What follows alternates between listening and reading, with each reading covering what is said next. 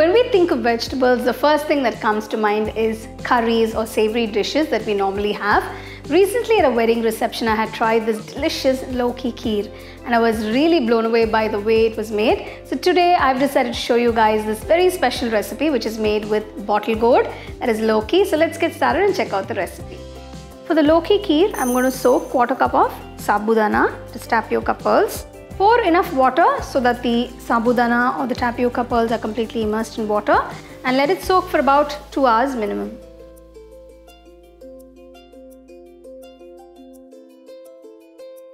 Peel the Lauki, cut off the ends.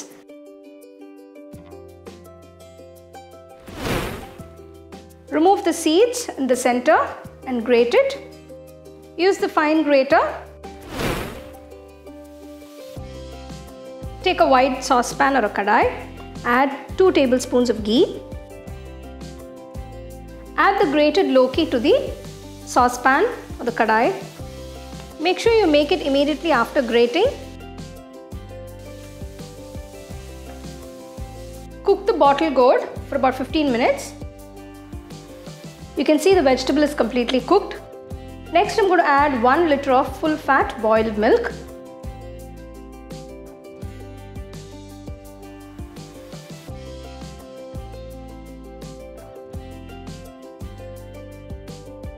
Once the milk comes to a boil, reduce the flame and let it simmer for about 10 minutes. The milk is nicely reduced. Next, I'm going to add the soaked tapioca pearls. Drain the water and add the tapioca pearls to the milk. A good indication to see or to note if the tapioca pearls are cooked is to check. You can see they become transparent and also they become nice and soft. Keep the flame on low and continue to cook. So let them cook for about 5 minutes. Since we've soaked them for 2 hours, it shouldn't take long to cook the tapioca pearls.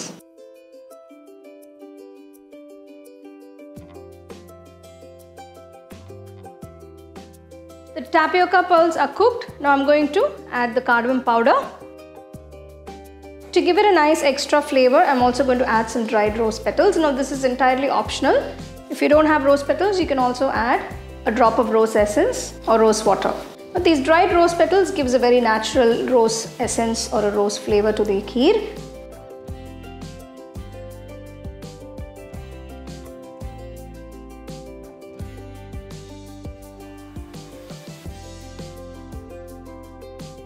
Next, I'm going to add 3/4 cup of sugar. You can adjust the sugar according to your taste.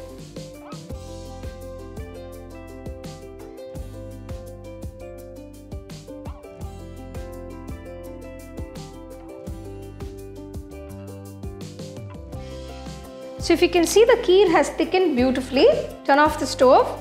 Roast a few cashew nuts and raisins and add to the kheer. Pour 1/2 teaspoon of ghee to a small pan. I'm going to roast cashew nuts and raisins. Roast the cashew nuts till they are golden brown in color. Once the cashew nuts have come to a golden brown color, remove them and roast some raisins. Roast the raisins till they plump up and remove them immediately. Add the roasted cashews and raisins. You can serve the kheer hot or chilled.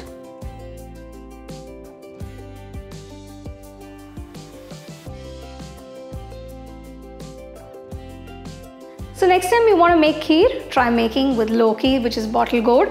And the key points to remember is make sure the vegetable is fresh before you make the kheer.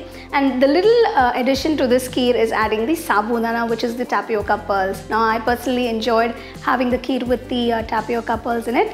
If you want, you can even add a little bit of vermicelli and enjoy this kheer warm or cold. You can get a copy of our first edition of the home cooking book on Amazon and 21 Frames.